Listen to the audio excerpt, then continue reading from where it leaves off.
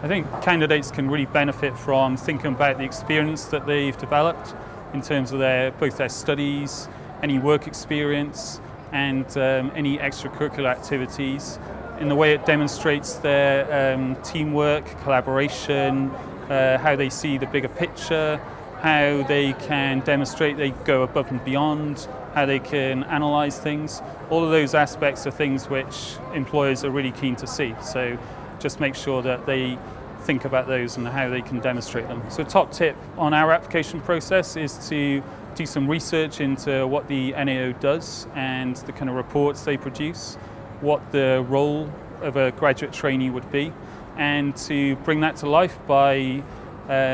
giving an insight into how the candidate thinks that they could actually do that themselves, how they would fit into the organisation.